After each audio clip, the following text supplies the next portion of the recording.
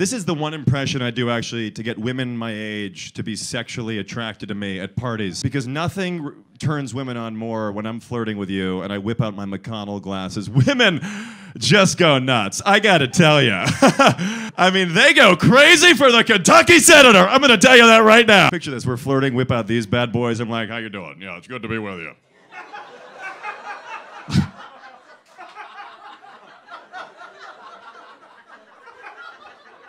I'm the first guy ever to get a concussion. That's the facts.